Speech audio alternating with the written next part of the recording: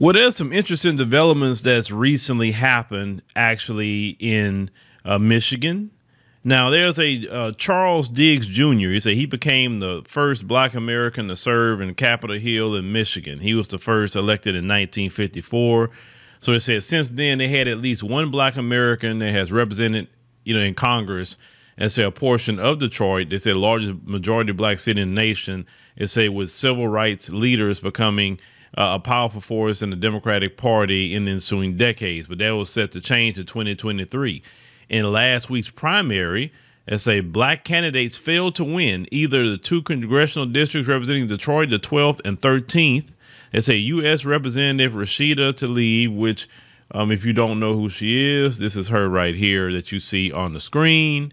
And also in the 12th, a state representative, Sheree Thinator, if I'm saying his name right. He is a businessman right here that immigrated from India. They say he beat out a crowded field in the open 13th. So you have basically two immigrants representing places that they're not originally from, and yet black folks could not even win what they represent. Now, they said because they said both the seats are safe. It said both Tlaib and Thinator is expected to win the November 8th general election. Now, they said the media had talked with several sources who are discussing the possibility of a write-in black candidate in the 13th congressional district, but has no plans been announced. It said the black American leaders are grappling with the loss of black American representation for Detroit. It said both Congress and the legislature and what this means. They said we gave up power on Tuesday, according to a Reverend Wendell Anthony, pastor of the Fellowship Chapel in Detroit. And he said president of the nonpartisan NAACP, which is a everybody coalition. It's not a black people coalition. They say the church's political arms, the Fannie Lou Hamer PAC, they say support state senator Adam Holler. They say he was a Democrat from the 13th. Now, at the same time, their leaders are trying to figure out what happened, with some calling out the new redistricting maps. They said lower voter turnout and a crowded field as factors. Now, let me say something. How did this happen? How did this really happen? And we'll go into some things they're talking about, but black people in America, this is the issue with a lot of you. You have control of an area. We're talking about Detroit. And instead of being real strategic in the area, instead of saying, you know what? Okay, Detroit is predominantly black. Let's do everything we can to attract the best and brightest to Detroit. Let's protect the politics of Detroit. Let's do everything we can to hold on to a black city. That's not nothing that we want to do. Let's call it what it is. A lot of our problem in America and why we can't get ahead and versus some of these immigrants come over here with a mission in mind. They don't come over here to just let all the white folks do the heavy lifting for them. When they come even into our communities, what do they start doing? They start buying gas stations. They start buying convenience stores. They start buying little mom and pop shops in our own communities. And we've been sitting in for 40 and 50 years, 60 years. We don't buy anything. An immigrant come over, and what a lot of them do is they get with their family members and they say, you know what? We're going to buy this one convenience store, this one gas station.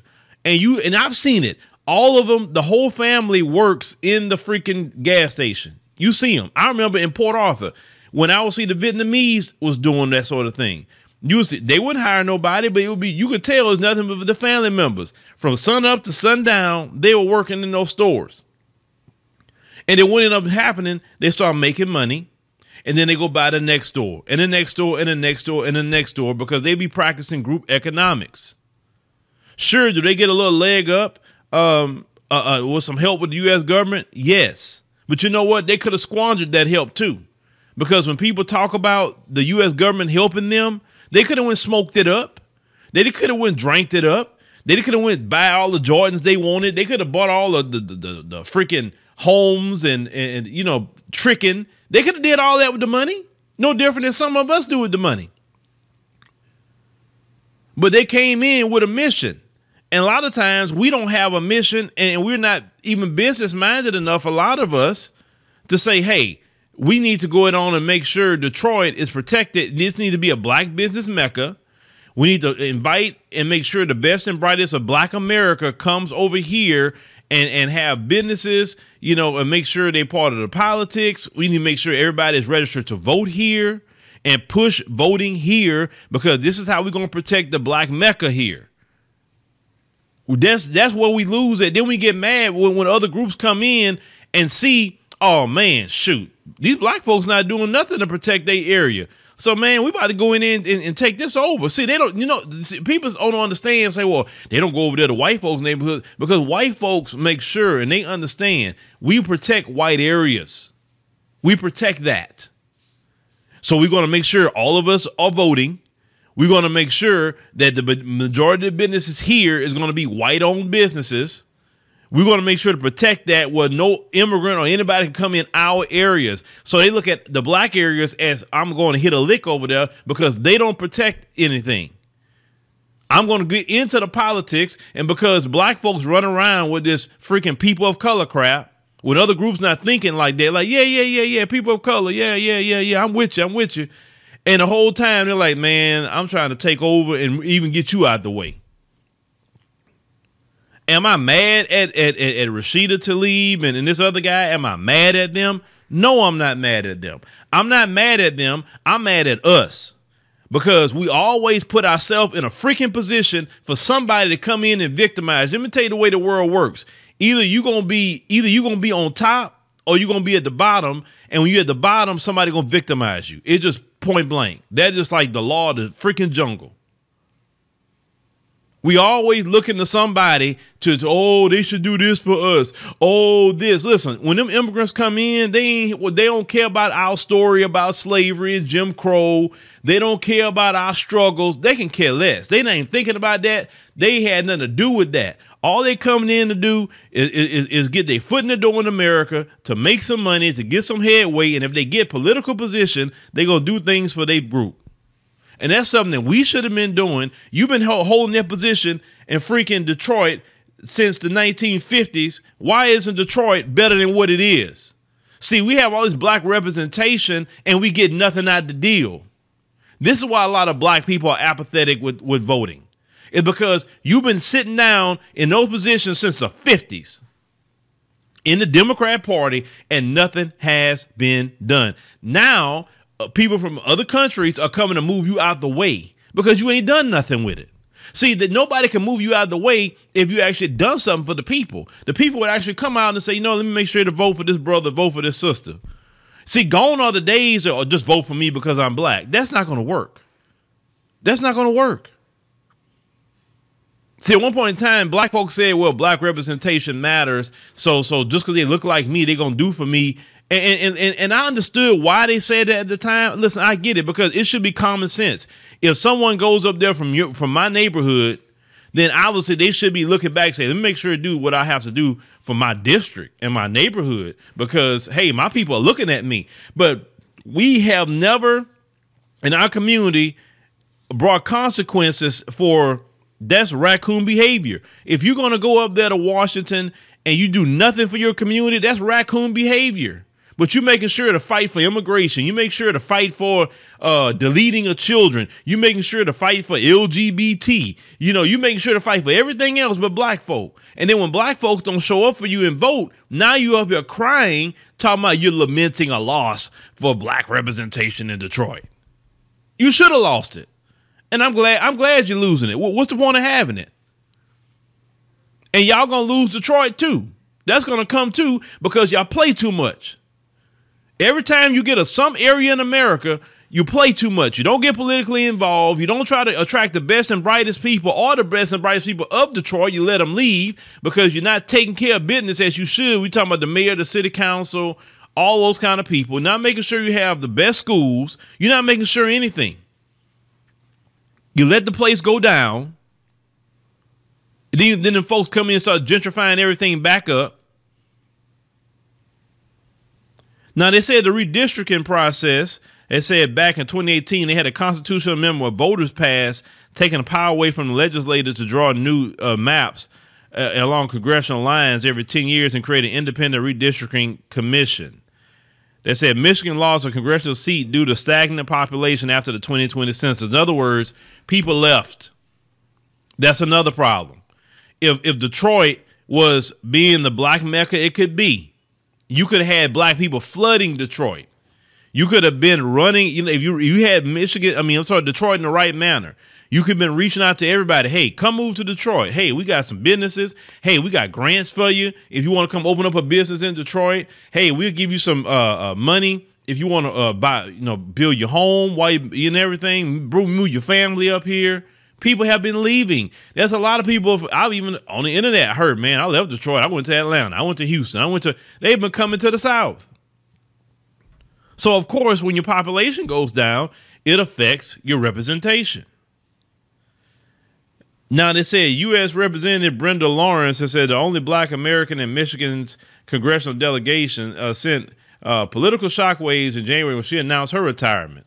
It said she's currently representing the 14th district. It said a 4-term federal legislator and first black mayor of Southfield, a Detroit suburb, slammed and said the redistricting process in a wide-ranging interview. They said last week, it said she noted that the strongly Democratic Detroit area districts were not drawn to be minority majority, and said the state's reappointment process did not serve black people in the Southeast Michigan well. They said people are saying that we haven't been without a black representation in Congress in 70 years. It said, but we never had the majority in the 2 districts. It said we got to fight those lines.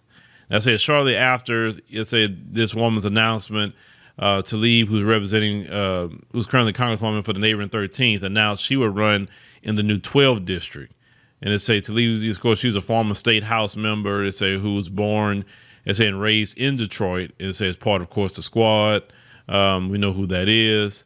So she was expected to win last week over the 3 black American Democratic candidates in the race. They had a Kelly Garrett, a Janice Winfrey, and a Chanel Jackson.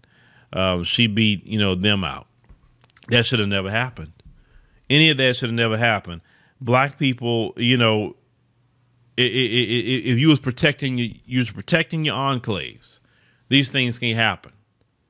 It's just, you can say redistricting maps or whatever. No, it's your fault because since 1954, you've been in Congress. Y'all been holding Detroit. Y'all should have been making sure Detroit should have been protected, period. Once again, I'm going to repeat this. If you sit up there and allow yourself to be at the bottom, yes, now I use the word allow. Because what I know about life is that you have to allow people to do things to you. In order for you to be in a victim position, you have to allow that. Dr. Claude Anderson told us a long time ago about getting on code politically, getting on code economically. He told us that. And he told us what's going to happen if we didn't. And we're suffering the consequences of what Dr. Claude Anderson said a long time ago about us not being on code politically and economically. He said that the immigrant groups are coming and they coming to move you out of the way and take over. That's what's happening. That's what's happening. See, people don't like the messages when I say, hey, we got to look at Black America for these problems, because it's always, we always want to say, oh, the white man and this and that. And yeah, the white supremacy got their deal. But I told y'all a long time ago, white supremacy wouldn't be what it is without black participation, folks. I'm going to repeat that again. White supremacy wouldn't be what it is without black participation. Black folks participate heavily in white supremacy, in keeping us down. Just as much as you had Stephen on the plantation in Django, wanting a token position, but it's a token position on the plantation, making sure the plantation keeps running well. You got black folks doing the exact same thing. Your political class and all them, that's your Boule members. That's the Stevens. They're not trying to do nothing for black folk. They trying to protect their token position, like Stephen on Django, making sure that the grassroots and anybody trying to fight for change don't come in. That's why he was so pissed off at Django. Remember how pissed off he was? He was more pissed off and angry at Django than Calvin Candy was. Calvin Candy wasn't even mad. That's our biggest problem in the black community. We have too many Stevens running around in political positions, don't do nothing for black folk, and other groups are coming in and say, man, I can get in when I fit in. Look at all this land. Look at this city. Man, we can come in, make this little India. We can make this little Palestine. We can make this, whatever group. We can make this little China. And then we want to get mad. When we've been sitting up there in these spots for 60 years, 50 years. Being politically lazy. Dr. Claude Anderson called us out on that too. That's why when I heard that brother say the other day, 2023, he done. He ain't speaking up no more. And I don't blame him. What is there more to say? If people follow what he said, read his books, and did everything the brother said to do, we wouldn't be in this position. But black folks are hard-headed. Black folks are stubborn. I've been told you God is not sending you no more figures like a Dr. King or Malcolm X or a Minister Farrakhan. You're not getting it because you done had enough already. You had some of the best speeches, the most eloquent speeches, the most wise messages, the way we should move, how to reform ourselves, what we should do economically, what we should do politically, what we should do spiritually, what we should do in our family, how should we do things in education. We've had every message out there given to us, and we followed that message. And I believe God sent all those people to give us that message. We are just stubborn, hard-headed, and stiff-necked people, and this is why we're in the position that we're in. And then we look up and not willing to say, hey, black America has a hand in some of our position too. We were so quick all the time to say, oh, well, everything wrong with us is just we just point at white supremacy. And no, we can't do that. Honestly, we can't do that. We can't do it. Now, is there some of us that's trying our best? Yes. You have a small group of people that's literally holding black America together. It's a small group of people that's doing it, that's trying to keep the glue together in black America. A small group. And even that small group is getting tired of y'all. I'm talking about the majority. They're getting tired because they can't keep taking the slings and arrows, taking the hate, taking the missing opportunities, all kind of things to try to sit up there and fight and defend you when you're going to go right in the system and participate on the plantation too. You sabotage yourself politically, voting all this just Democrat mess. You're constantly voting. You sabotage yourself economically. You make sure to give your money to every other group but black people. You have no problem doing it. Black folks, they're talking about spending over $1 trillion a year, but yet none of it stays in the black community. So it's not that we're not making money as a collective. We just don't make sure it don't stay in black hands. Hell, you don't even make sure to save no money. Something happened right now. You're like, okay, how much money you got in the bank? Those who like to spend all this money on name brands. Hey, do you have any savings? Oh, do you take your savings and maybe do you invest in something? Like, do you invest? Or wait, later are you thinking about how you're going to live in the next 10, 20 years, like a retirement? Let's say you're in your 40s like me.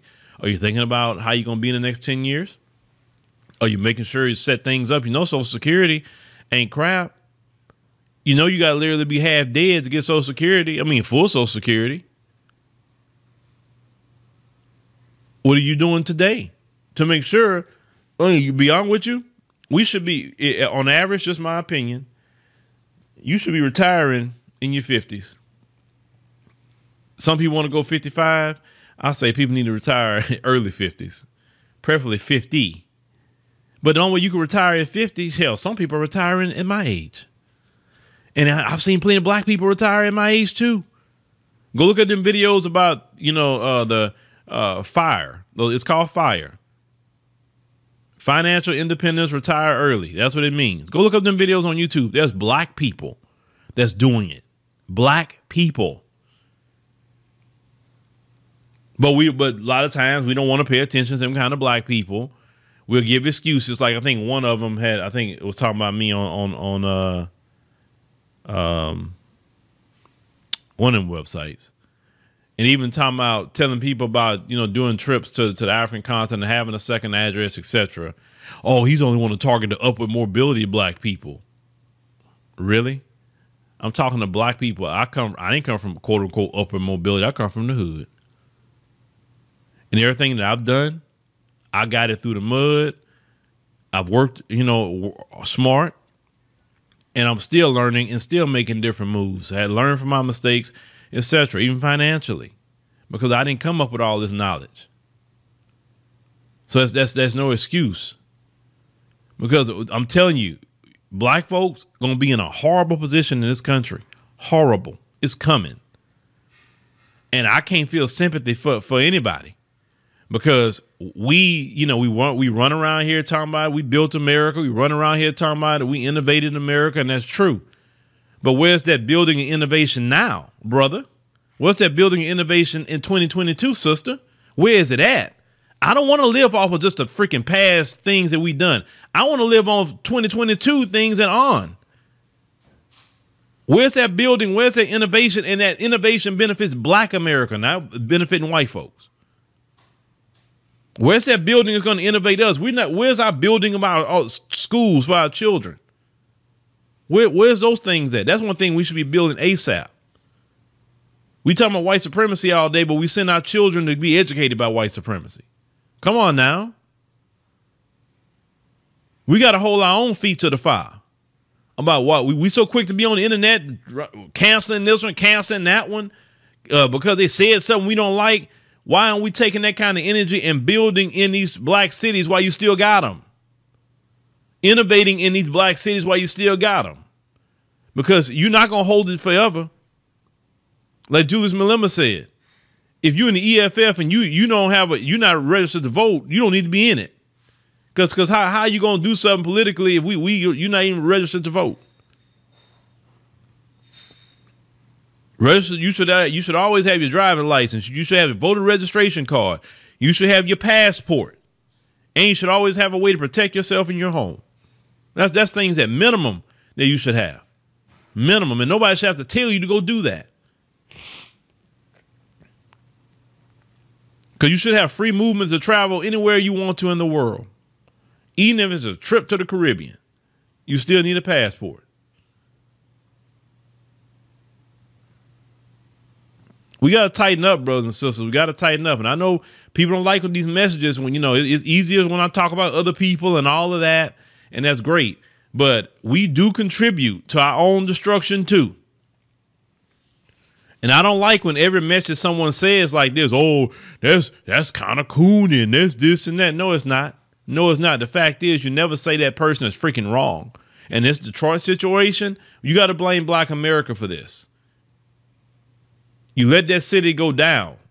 You didn't attract the best and brightest Black Americans coming out of college, whatever. Given, y'all have control of the city, and you won't now give no grants for Black people to go up there, and you're a Black city to business and everything. Grants for homes. That's what a lot of countries do. If you're willing to go invest money into a country, hey man, you can have a citizenship. Hey, you can go do this and that and the third. You bringing jobs for Black America. I'm telling you, tighten up, because the immigrants are already here. The immigrants are coming, and they're coming to get you out what you have, and it's going to be something else. So Detroit turned into Palestine, a little India. I don't feel bad whatsoever, folks. I don't, because it's Black folks in that area's own fault. Well, thank you, ladies and gentlemen, for joining us on the podcast. Greatly appreciate it. Make sure you click that subscribe button for you to keep up with our podcast and get some of this tough love we got to be giving sometime on this platform. Click the subscribe button, at least on YouTube. That way you be first notified when we post a podcast. So thank you for listening, ladies and gentlemen, and see you on the next one.